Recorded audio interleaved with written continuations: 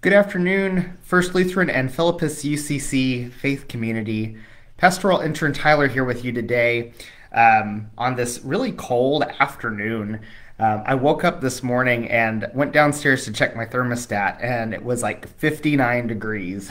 So I'm not quite ready to turn on the heat yet, but I've got a jacket on today to try to keep myself warm, and I'm hoping we'll turn on the heat at some point soon. I wanted to talk a little bit today about something that's happening this weekend, something that you might be celebrating, and it's Halloween. I personally, Halloween is one of my favorite times of year. It gets a little colder and the leaves start to change. I love to eat all of the treats and the apple cider and the pumpkin pie and those chocolate and peanut butter pumpkins that you can get from the grocery store. I really enjoy that, and sometimes curling up and watching a scary movie or something at home. Um, but I wanted to talk a little bit about Halloween from a Christian tradition perspective. I'm not going to say whether or not you should celebrate Halloween. I think that's sometimes a little bit of a silly question to say. But Halloween does have a connection to Christian tradition and liturgy, and we're going to talk a little bit about that today. To sort of start off in talking about where Halloween came from, originally it was a pagan holiday at the end of the harvest season. It was celebrated in Europe before Christianity came to the people living on the continent. And it was a day in which the people believed that the spirits of the dead would return to earth and visit them. And so there's a lot of different traditions around that. That's kind of where we get the idea of like ghosts on Halloween. But when Christianity came to the continent and most people sort of adopted this sort of practice, there was a Christianity tends to take some of these holidays and they tend to make some theological significance to those holidays as well. Whether or not that's cultural appropriation, I think that's something that we probably should be a little mindful of, taking other people's traditions and making them Christian. There's positives and negatives there, but this is something that definitely happened, and I think it's worth naming. But in the spirit of Halloween, what Christians did to sort of keep the significance of this tradition, the celebration, was they turned it into something called All Saints' Day, which is celebrated on November 1st. And so the day before, they would call All Hallows Eve or All Holy Eve, All Saints Eve. And that's where we get the term Halloween from. And so in this particular holiday, in this particular festival celebration, we remember everybody who has gone before us, who's died, who's lived an example of faith. And we might be sad, remembering the fact that they're no longer with us.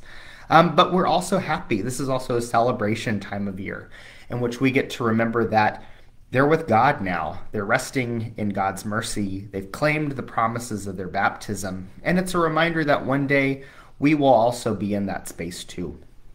So All Saints' Day is a super important. It's one of the holiest days in the church calendar. It's towards the end of the season. It's one of my personal favorite holidays as well.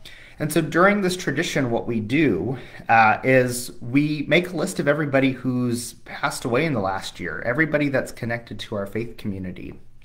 And during service, we say their names and we ring a bell. And the bell is just sort of the symbol, is this reminder that they're still sort of with us in a way. We are deeply connected with the idea of, when we talk about All Saints' Day, this communion of saints. And what does that mean? What is the communion of saints? We say this every week when we say the creed. You know, I believe in the Holy Spirit, the Holy Catholic Church, the communion of saints. And so the communion of saints are those believers that are here with us on earth right now, and also those that have gone before, the people that we are connected to, the monuments of history, the martyrs and the confessors, the saints that we know, and also the ones that history may have forgotten as well.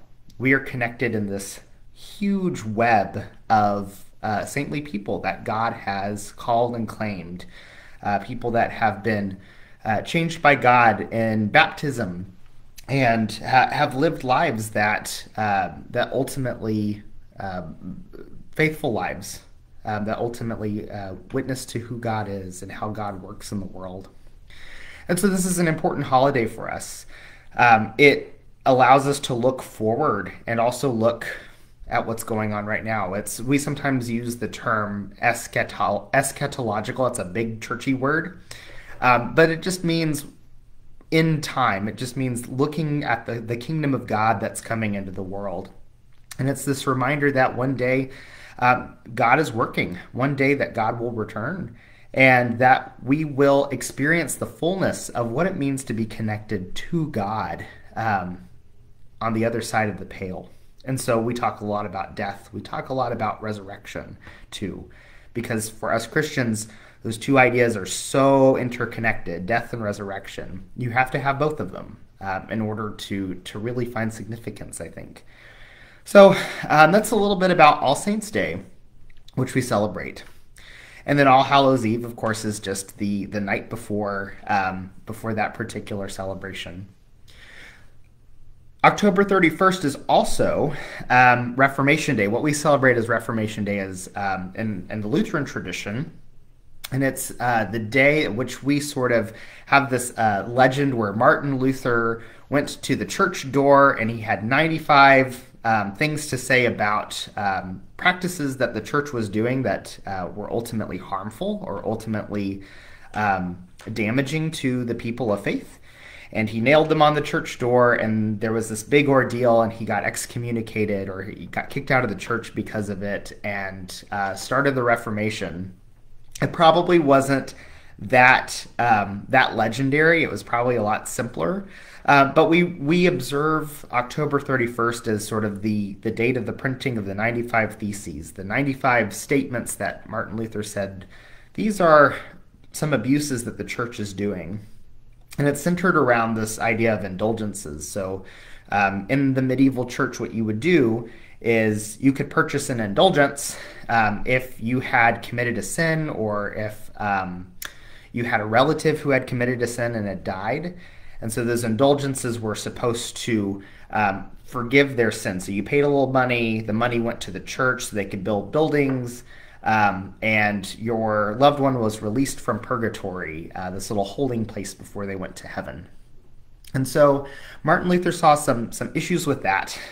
There was a huge issue in taking money and abusing money and abusing theology and saying, you have to pay in order to have your sins forgiven. And so a lot of the theology that we as Protestants have developed out of that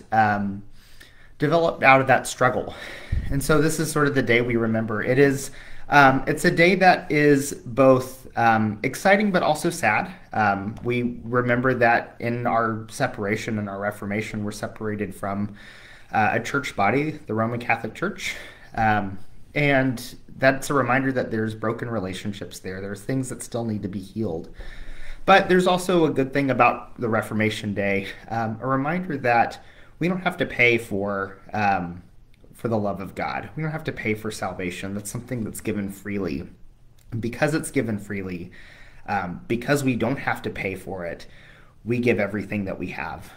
Everything that we are as human beings is an act of love, an act of service to one another. And we do that freely because God gives freely to us. So that's the important piece. That's the important piece that we're reminded every year about Reformation Day as well. So if you are planning on attending church on Sunday, we encourage you to wear red. Red is sort of this this color that we wear a couple times a year on Pentecost and on Reformation Day. And it's a symbol of the Holy Spirit.